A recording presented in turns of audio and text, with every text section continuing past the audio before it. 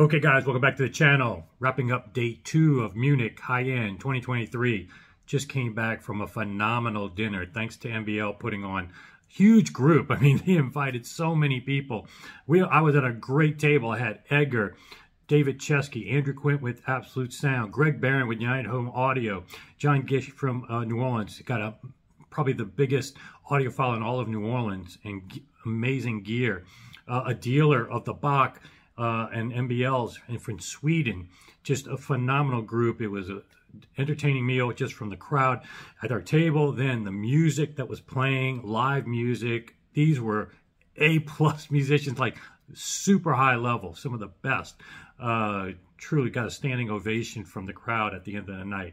Just a phenomenal meal too, great food. So thanks again to MBL. That was something super memorable, and glad I was invited. So again, thanks Jeremy and all the guys at MBL. That was also one of my favorite rooms yesterday. But boy, yesterday was, for the most part, other than MBL and a few others, kind of disappointing on the sound side. And I noticed that now that I have the Bach, when I go to these shows, it takes me a little while to temper what I'm used to, getting the spatial cues, the speakers disappearing, stuff like that. I have to kind of temper the fact that that Bach is not in play anymore with these systems. So today I was a little more prepared, but also the rooms I visited today were super good about creating rooms within a room with treatments. I mean, going all out on room treatments. And 2 rooms that stood out early in the morning were Karma and Magico. Phenomenal job of transforming what is a bad space to put speakers, normally speaking, and sound quality has suffered in those that really haven't done anything, and creating enjoyable sound that I really did want to still listen to, even without Bach. These were creating the sound that I consider a benchmark for those cost no object systems and stuff that was very rewarding. So kudos. Obviously, the Magico S3 and the gear, the Pilium, and all the electronics are important. But really the takeaway from that room was how well a job they did with building out a room within a room. Same thing with Karma. Cool speaker, well done, good electronics. But the takeaway to really pay attention to is how they transformed that. Even the floors they added to create that environment, going that extra level to create what, if you're going to create cost no object speaker, then doing all that it takes to create a cost no object result. So kudos to them. And also, speaking of the Bach, real quick, from yesterday, I didn't feature anything today on the Bach, but I forgot yesterday to mention the Mark II of the Audio and Dio is now released. This is the Munich, was supposed to be the release of this. So Audio and Dio, unfortunately, the bad news is the price is going up, demand is up, but also this is much bigger processor to make it future-proof even past 5 years or so, and some of the things coming down the pipe. But the good news is there is that discount code. Contact me. As long as you contact me before Monday, and I can get you at least in the hopper, that discount code should offset the increase in prices. No other shows planned with Theoretic Applied Physics and Bach for the rest of the year. None of those June shows for sure. So don't anticipate any more discount codes this year at least. So if you want to do that, there's also maybe available one demo by the time I get back. I'm not even sure that I can give you at the old price plus the discount code. Maybe a good option there for those of you interested in the Bach. Now, what I wanted to do was go through some highlights today, but to be honest with you, I don't want to brag, but I think this day, every single one of my videos is worth watching. I mean, I want to watch them, you know, again, because it was so fun with all the rooms today, certain things picking out. It's not, again, about the sound quality. It may have been something innovative I haven't seen before, an open baffle with the open baffle wing this way. There's a Pen Audio, I think is the name of the company. Very intriguing. Just every room. Audio Neck, the first time I've seen, well, I've seen Audio Neck before at Rocky Mountain Audio Fest, but this was the first time I got to listen with almost dedicated room at the time. And I got to see him build his own servers. And he thinks like I do with building a server. Not these little tiny boxes with everything crammed in, no video capabilities. He was doing a prototype where he is going to eventually put it into a box. But watch that video. Again, I don't want to go through every single video I did today, but I think you'll enjoy it. And I've got these in a playlist. So if you just look at the Munich 2023 playlist, if you follow, it should give you in order anything that you missed, and if you want to see them all at one time, binge watch me, guys. I think you'll enjoy it, trust me. But let me point out a few things that were super highlights. I wrote them down here, so let me review. Well, I don't even have to review this, though. The Wilson Benesch press event that I went to, got the first seat, the prime seat, over everybody, including Fremer, all these guys. Who got the front seat? Me. And with good reason, because I was anticipating this. This is the first time they've created a turntable in many years. And the amount of R&D, if you watch that 40-minute presentation, I think anybody would be impressed by the amount of R&D that went into it. Yes, it's a pricey turntable, but when you look at how much science and engineering and trial and error, R&D and technology that's in this, totally re-engineering the motor structure, everything, the tone arm, things that nobody else can do, nobody else has done before. And the results showed when they played. I was so, somebody even made a comment, was it serendipitous that they played St. James Infirmary? If you're a longtime subscriber, or at least watch my last show reports, you remember that St. James Infirmary is the one track that I will acknowledge is on vinyl much better than anything on digital. And it just works so well. Even with ticks and pops that you'll hear in that room, I can overlook it because the vinyl sounds so good in so many systems I've heard. And I use that as my benchmark to test vinyl rigs just because I know it so well. Well, let me tell you something. Yes, the entire Wilson Benesch system is good. The electronics, the speakers, phenomenal. Definitely Wilson Benesch. If you're considering Magicos, Wilsons, Rockports, YG, whatever, you need to throw Wilson Benesch in that mix. That's a high-end speaker. They do all their drivers. I hope to visit their facility one day because this is a company doing very high-end research and development, truly not just charging a high-end price because they can and want people that want bragging rights to buy their stuff. They are actually, as you heard today with their turntable, putting a tremendous amount of effort into advancing the hobby. Again, no speaker's perfect, nothing's for everybody, but check that out. But when I heard St. James Infirmary on that entire system, including that new turntable, even among the best systems I've ever heard before, I was hearing stuff new or things better today than I haven't heard before. It doesn't mean the entire presentation or entire song was better. Certainly everything in the room was well treated, and they did this. They were like Karma and Magico, creating a room within a room. So they did the best they could. Probably could get even better performance in a fully dedicated room.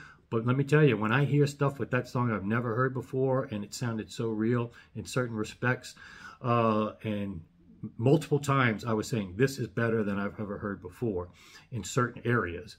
That's telling to me because that's, again, a song I use a lot. So kudos to Wilson Benesch. Great event. 40 minutes to an hour in there was well worth it.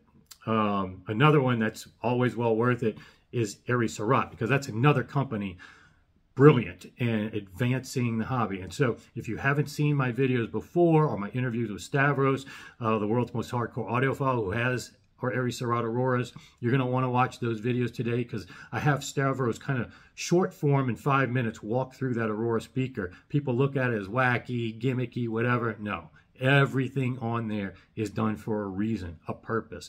Even the shape of the horn. And let me tell you, that's the best horn I've ever heard speaker for sure, and could be one of the best speakers. Again, if I have cost no object budget, that's one in the consideration.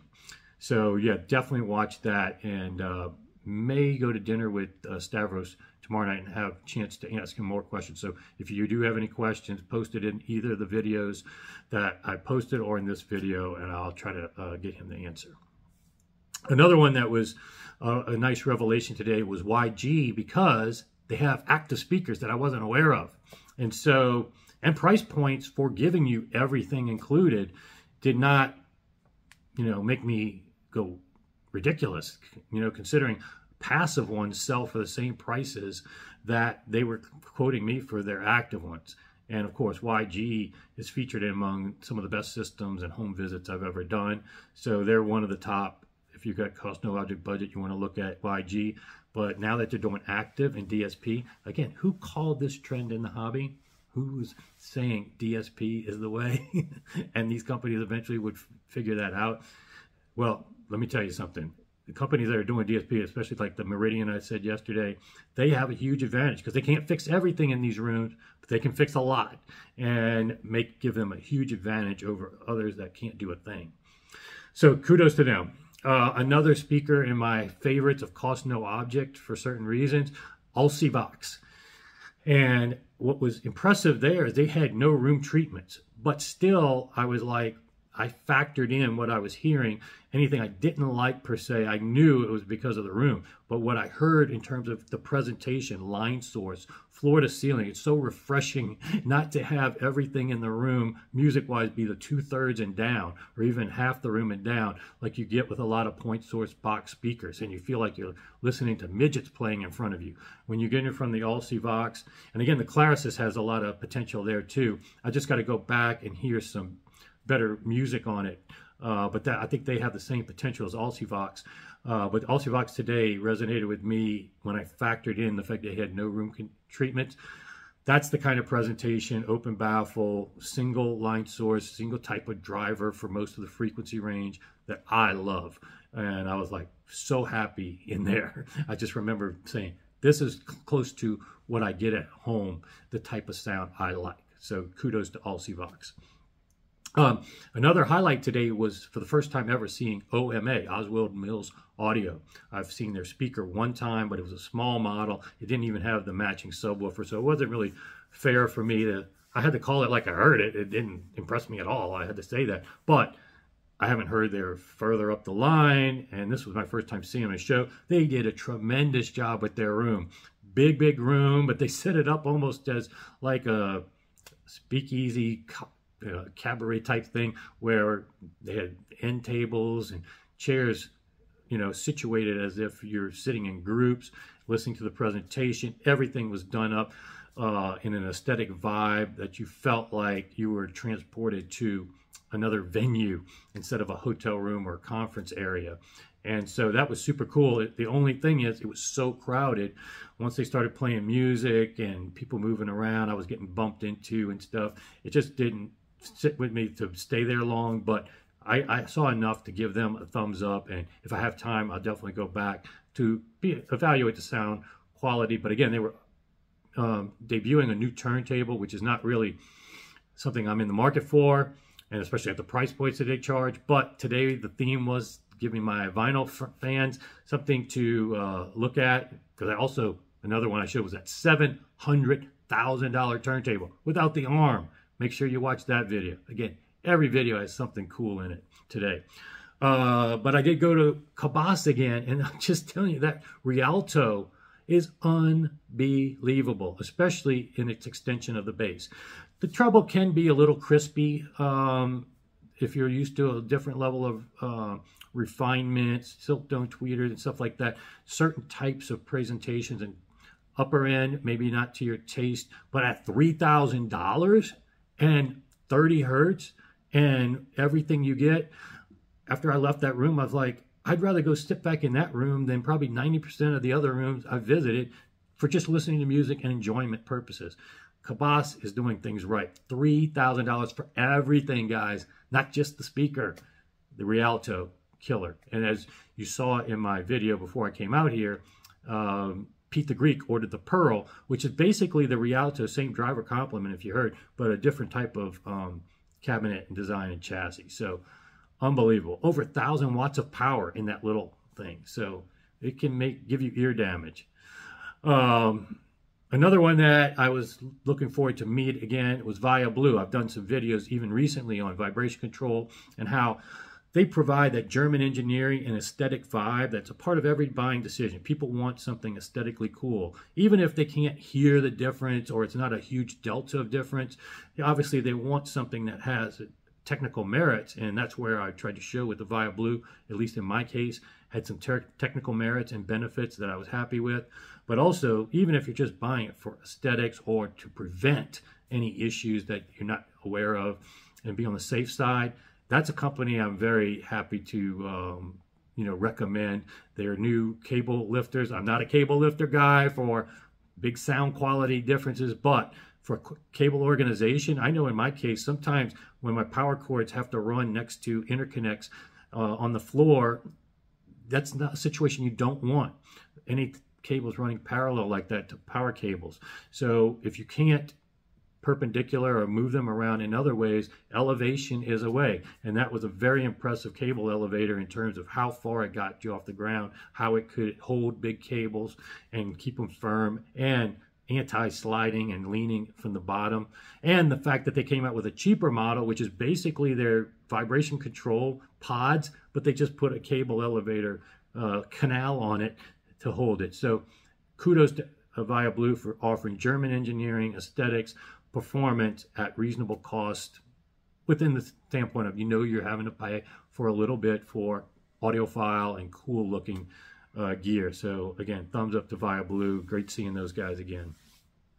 Another one, I think I talked about AudioNeck, Karma Magica. Yeah, I think I covered as much as I can today, but if I think about today, every video again is worth watching. So hopefully you check it out. I think tomorrow is going to be a fun day as well. I might spend a little bit more time showing you guys the rest of the town. I did have a video today where I went to the Motor World across the street. That was fun, looking at cars like Bugattis, McLarens, more under that roof than I've ever seen.